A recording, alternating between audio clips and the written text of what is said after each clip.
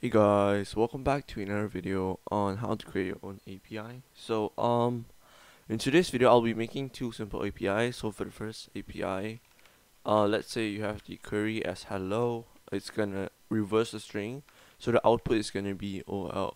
So it's just gonna reverse the string. And for the next API, we're just gonna make it so it returns a HELLO. So yeah, it's not gonna be too complicated for today's tutorial because I'm gonna use Express best framework for APIs. So yeah, let's get started. Okay, so I'm just gonna create a file in desktop folder. And you're just gonna call this API tutorial. Okay, and then open that with Visual Studio Code, and we should be good to go. Okay. Let's just wait for it to load. Let me just enlarge this.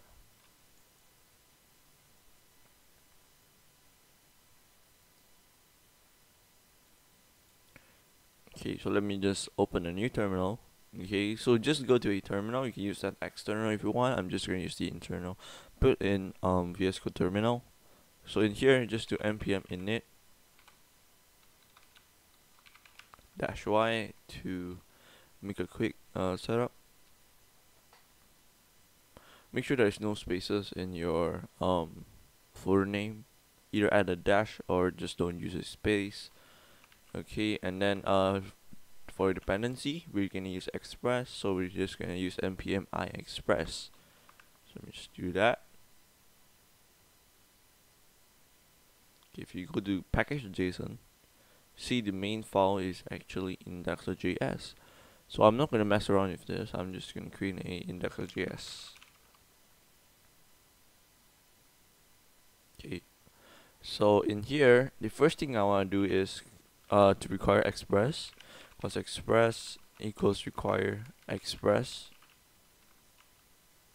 Okay, and then express itself is a function, so you can just do cos app, you got express, but then brackets behind. Okay, perfect. So we're gonna listen app.listen to the to port 3000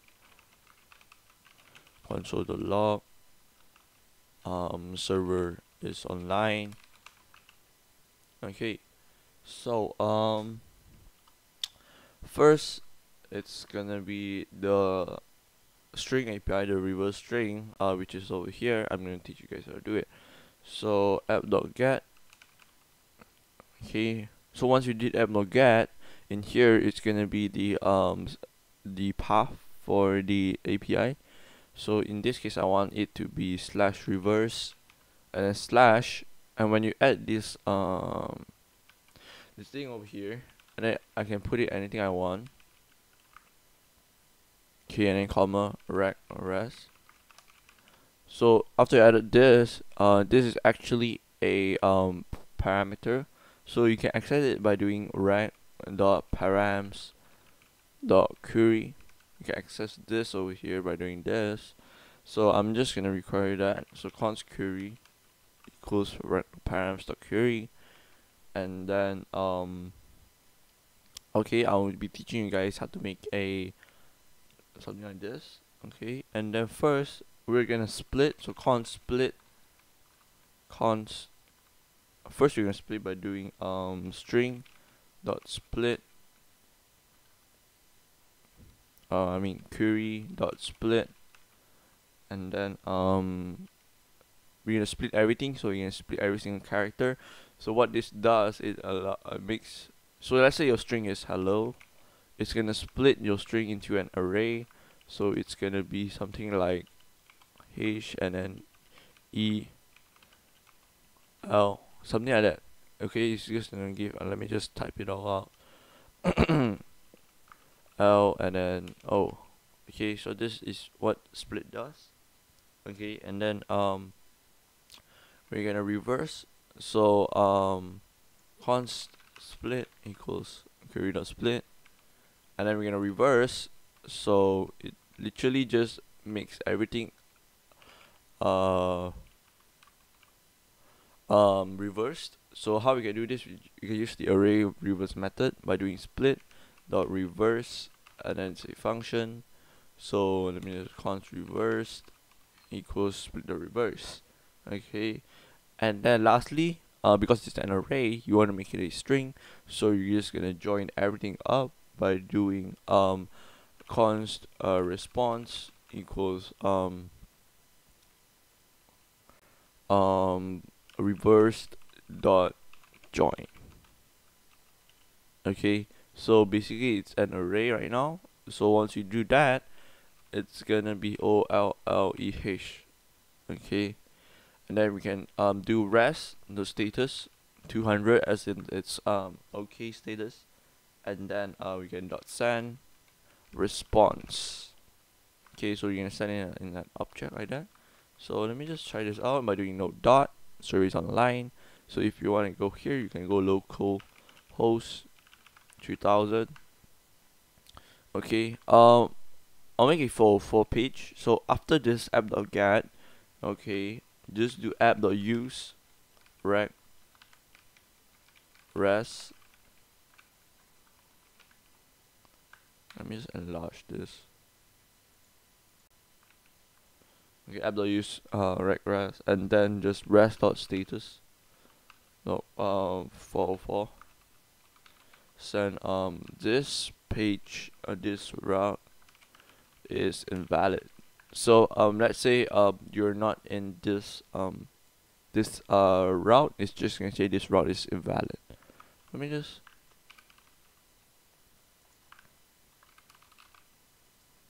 okay, and then we can do this right now. If I save it and I refresh, this route is invalid because I don't specify anything with .get over here. And then if I go to reverse and I go to hello, and as you can see here, it's actually reversing my string. And if I do like something like YouTube, okay, it's reversing the string. Okay, okay, next I'll be showing you guys how to make a something like this. So this is a very basic tutorial. So I'm just teaching you guys the idea on how to get this API up and working. So cases, and then I'm just gonna do the same thing, query, and then rec res const query equals rec.params.query. Okay, and then I'm just gonna write a simple function. So const response equals query dot split. We're gonna split everything up, and then dot map